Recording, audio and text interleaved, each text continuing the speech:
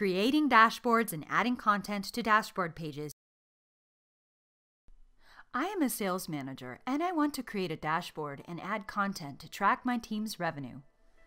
I click Create a Dashboard and complete the New Dashboard dialog. I enter Sales Performance in the name field. I enter a description.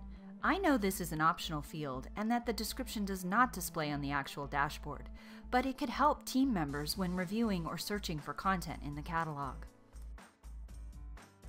I accept the default location for the dashboard because I know that when it is saved in the default subfolder, the name of the dashboard will display in the Dashboards link in the global header. I know that I can add content now or later. I select the Add Content Later, Create Empty Dashboard option button because I have a meeting to attend. I click OK to create the new dashboard and sign off.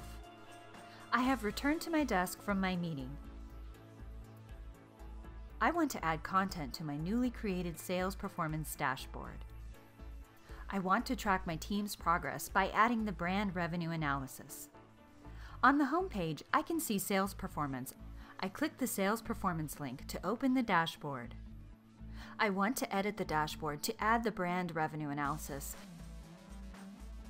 So I click Page Options and then I select Edit Dashboard. In the Dashboard Builder, I can add pages, add columns and sections, add content, specify print options, and so on. I want to add an analysis.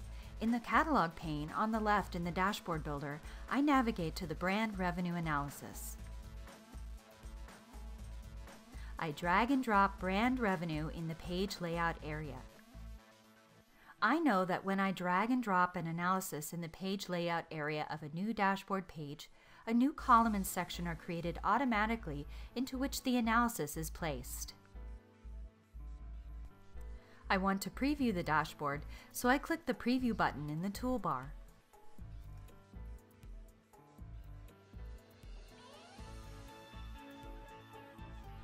I close the preview.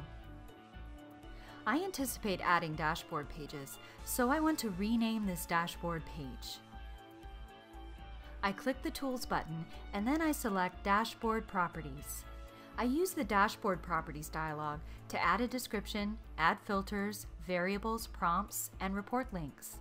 I can change the dashboard page name, reorder the way dashboard pages display, hide dashboard pages, and so on.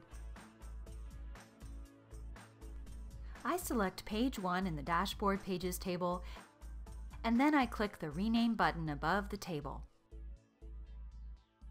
I enter Revenue in the name field to rename the dashboard page. I want to add a new dashboard page that will eventually contain regional sales analyses.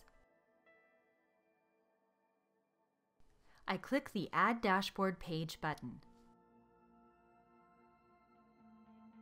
I enter regional sales stats in the page name field, and I also enter an optional description.